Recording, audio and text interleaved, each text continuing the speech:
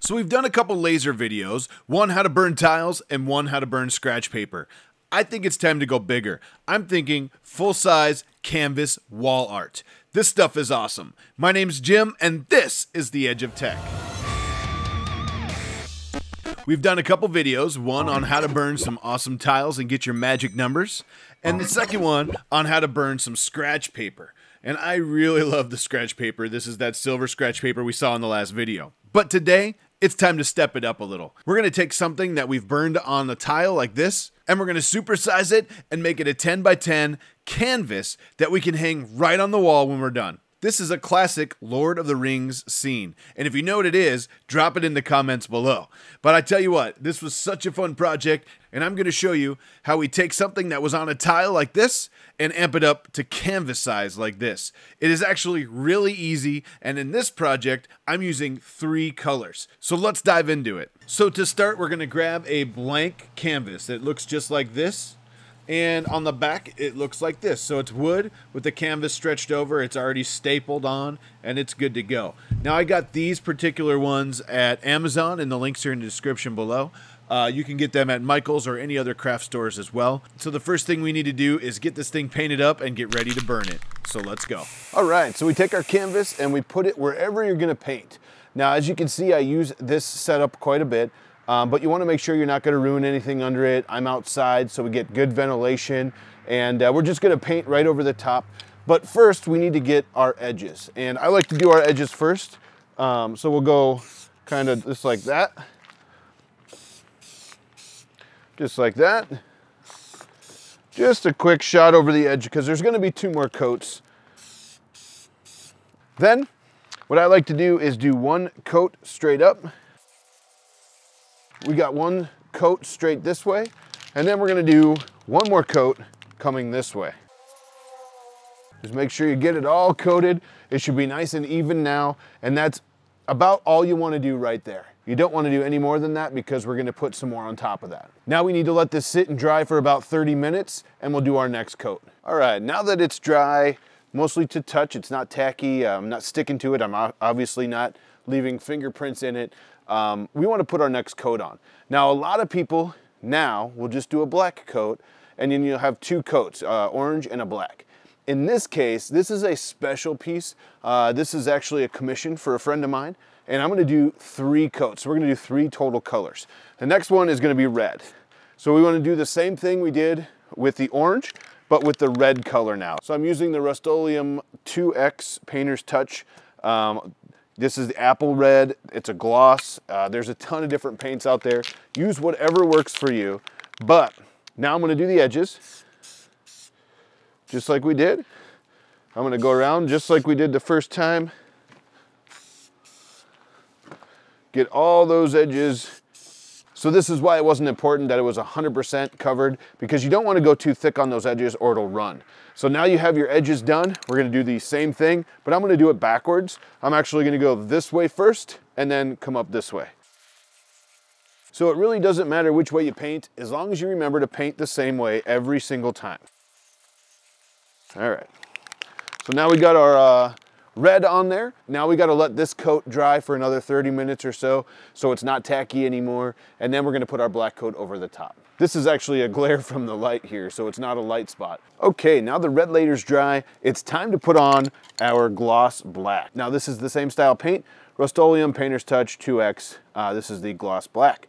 We're going to do the same thing all the way around the edges, once this way, once that way, and then we're done. We need to let this dry for 24 hours before we can burn it. Unless you have a heat gun, then you can actually heat each layer, and this goes so much faster.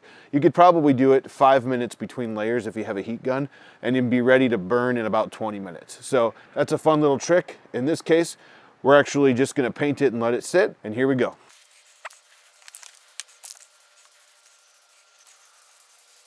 And that's it. Now we have our black on. Now we just let that dry for 24 hours and then we're ready to burn.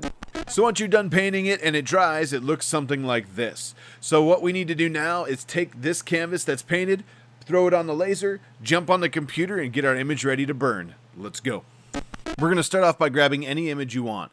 In the last two videos, I showed you how to grab images from Google. You can do that, or you can grab any images you've taken yourself. Just remember, if there's any copyright images, you don't want to sell those because they're copyrighted and they're other people's artwork.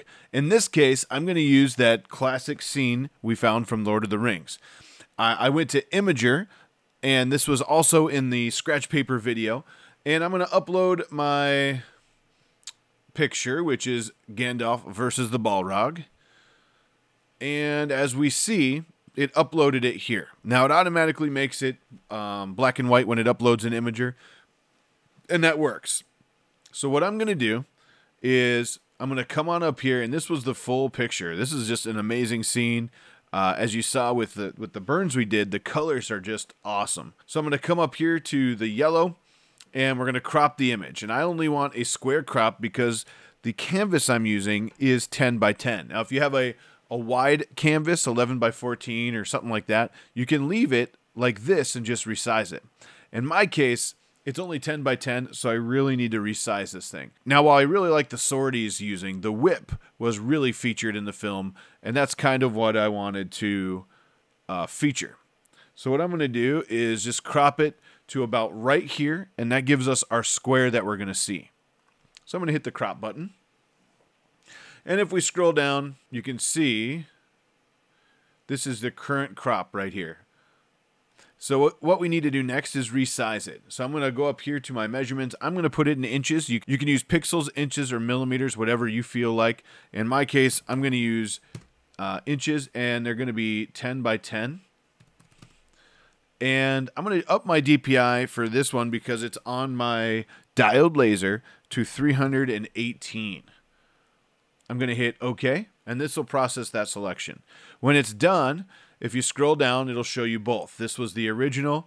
This is the new one here. So as you can see, it's kind of bigger because it's 10 by 10 now. The next thing we want to do is click the blue box right here and click on the Norton tab here. And we're going to scroll down to Norton White Tile Painted Black. Now, we used this in the last one as well. The reason is because basically it's a white canvas and it's going to be painted. So we're going to choose White Tile Painted Black. We're going to hit OK. And it should, if we scroll down, give us our new image. Now, everything you see here in the black is going to burn deeper. It's actually going to burn the deepest into our canvas with that laser. Anything in the white or the gray is going to burn either not at all or very little. And so this is where those magic numbers come in, because anything in the black, you want to really make sure that's the color you want in your tile as far as the deepest color. Meaning that if it's really red or orange you want to look at the tile we did in the magic numbers video and pick out the number that you want the most, which is what these black areas are going to be. So if it's a 15% or a 20%, that's what you want to use. But now we have our image here. The next thing we do, just like the last video, is we're going to save it. So we're going to go here. We're going to download as a PNG. Click the X's on the ads, and it actually starts downloading here. So you only have to click them once. Apparently, I just did it 3 times. When we are done with that, we want to click outside, and we want to click this last icon here, which deletes and reloads the screen. So it deletes that image from the server and reloads the screen. At this point, we can close imag-r and open Lightburn. Now that we have Lightburn open, we want to make sure we are connected to our laser. And we want to open the picture by going to the little icon right here. And scroll down and find the picture you saved. In our case, we saved it in downloads, and we saved it a bunch of times. So I'm going to click that last one there. And if we look at this and we click on it, up here, you can see it's just about 10 by 10, and that's the size of the canvas. Now, I want it just to have a little bit of black edge. So what I'm actually going to do is I'm going to resize this up here to 9.85. And that'll go down just a little bit all the way around, and we have just a little bit of black edge like you saw in the beginning of the video. Once you are ready here, this is everything you had to do because imag-r did everything. Now, Lightburn is amazing. They just updated, and there's a ton of new features, and you can actually do this all right inside of Lightburn. But for this tutorial, we used imag-r, and that's what we're going to stick with. Now what we need to do is go to our layer up here, and we need to assign it to a layer. I'm going to assign it to this blue layer so you can see it. Outlines it in blue like that. I'm going to click on that image, and we want to make sure that pass-through is enabled. That means imag-r did the processing. We just want the laser to pass through and burn just like it sees here. We don't want the laser to do the processing in the background. The next thing I want to do is I'm going to keep mine at 1200. And because I'm using 3 colors, I'm going to use orange, red, and black, as you're about to see when we paint the canvas. I'm actually going to bump this up to about 21. And it allows me to burn to the color I was looking for. So I'm going to use 21 here. Just make sure pass-through is on. And we hit OK. Now inside of the laser, we're just about done here. What we need to do is place the canvas on the laser and get this aligned and then hit the burn. Now I did go through the aligning process in the first video I did with the magic numbers. So I'm not going to do it here, but I am going to do a standalone aligning video, just a quick one because a lot of people are asking me about it. In this case, what we're going to do is we're going to start the laser at the center of the tile. So I want to go over here to current position, and you'll see that my job origin is in the center here. So I'm going to click right here, which is set the laser pointer. I'm going to click right in the center, and the laser head actually moves right to the center of the canvas.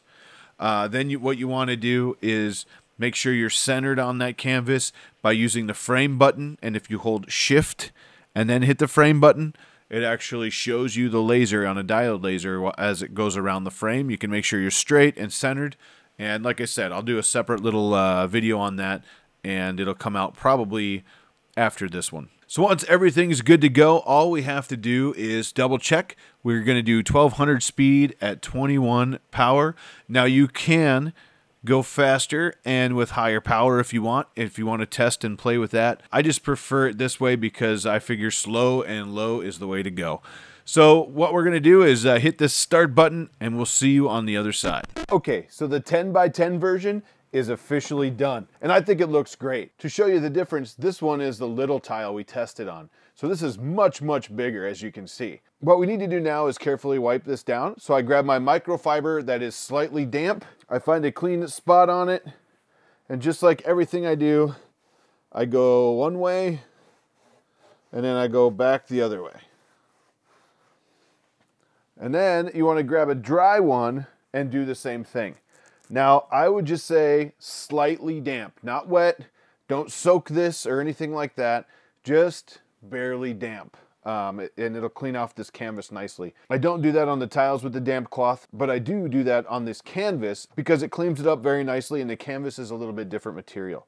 Next thing we need to do is take this and let's get it clear coated. All right, now what we need to do is get this clear coated. As you can see, I got the little one here, which I already clear coated. I'm gonna pull that aside. I'm gonna take my clear coat here, and I'm actually using a new style clear coat for this video. This is a Minwax polyacrylic, and it's a water-based paint. Now, if you saw one of my other videos, you noticed that some of the paint reacted when I sprayed the clear coat on it. In looking through the forums and the help I got on the Facebook groups, people really suggest this because it does not react. So we're gonna give it a try. I did use it on the little tile, so I know that it works. So I gave it a couple sprays here, just like always, and as always, I'm actually gonna coat the whole thing one way, and then we'll come back the other way. Now with the canvas, you wanna make sure that you're getting the sides as well, and you don't wanna get it too thick when you're going down the sides because it'll run. So I spun it around halfway because I didn't get this side yet. So I need to do that. So we got a spray down here, we got that side coated, and now I'm gonna do one this way. And we should be good. So now I got it all coated, and what we need to do is let this dry. So I did one coat this way like always, and I did one coat that way like always. And now we just let this thing dry, and after it's dry, we'll show you what it looks like. Okay, so we jumped right into the laser. You saw me pull it off the bed there when it was done. We wiped it down. Like I said, I like to grab a microfiber, just make it damp, not really wet, just a little bit damp on the canvases. And I like to wipe my canvas down with that. and then take the dry side and wipe it down. Make sure all that soot is off there. On the canvas, I found it's actually a lot less soot than on the little tiles. I'm not sure why that is. I'm not sure if it's the canvas or what, but the little tiles, in my experience, actually have a lot more soot when you wipe it off. Then you saw me clear coat it with that new clear coat I'm using. It's water-based, and I really like that. So I actually used it on this tile, as you can see. I could have done a couple more layers to make it thick, but I really liked how it came out. The shine looks great. It did not react with the paint, which is amazing. Since that worked, because that was my test tile, I actually used it on the canvas, as you can see here. I really love this scene. I really loved how this came out. If I'm looking at this in person, I probably would go a little less percentage on the burn next time to leave a little more black in here. But as you can see, it really came out well. You see all of the different shading in the red and the whip here, and Gandalf and the Balrog. He came out so good. Now all we really have to do is walk in the house, find where we want to put this, hang it right on a nail or whatever you want, because it will hang on the back of your canvas. One thing I really like these canvases is because they have this lip here, and it just holds so well. All you have to do is do a little screw, a little nail, and then pop it right onto it on the wall, and it'll hang there for you. So one thing you did not see was a time lapse of this burn, and that was my fault because I accidentally shut the camera off before I saved it. But while I'm talking right now, I'm actually playing a quick time lapse of the little burn, and you should see how it all went on the little tile. And that's exactly how it went on the big tile. It just took much longer. With this, there's a ton of things you can do. I did this one right here. You might recognize it from Harry Potter. And I just did the same thing. This is just a white canvas. I painted it black. All I did was laser out the words in the center. And I can hang this up in my son's Harry Potter room. You can do any colors you want. And if you're not a good drawer or artist like me, this is such an easy way to do art. I mean, it's so much fun that you can just take these, burn them on your laser, and hang them on a wall. And they're great for presents. They're great to give people. You can sell them if you want to sell them. Just be careful of the copyright material. I don't want to get in trouble there. But I tell you what, it is so much fun using these little lasers. I'm using the Ortur Laser Master 2, and my version is the 20 watt, which is really about 5.5 laser watts. But I really love this laser. It's doing such a great job. And I tell you, when you look at this with the 3 colors, the detail that comes out of these little lasers is it's just awesome. Well, I really hope you guys take this and make some really cool stuff on the canvas. You can get all different sizes of canvas. Just make sure they fit inside your laser dimensions. If it's too long, remember, you can raise your laser up and slide it under. That's really cool. And as long as it fits within your laser, the possibilities are really endless. I tell you what, I had a great time making this video. I hope you guys loved it. I hope you loved Gandalf and the Balrog. This is actually going out to a friend of mine. I really hope he loves it when he gets it. He hasn't even seen it yet, so surprise if you're watching this. But I hope you learned something, and as always, keep printing. Hey everybody, I hope you guys loved that video. Give me that thumbs up if you did. Hit that subscribe button right here and the little bell if you want to get notified anytime we go live on Monday nights for Hot Makes or any other time a new video comes out. I really appreciate you guys watching. Did you guys see this one?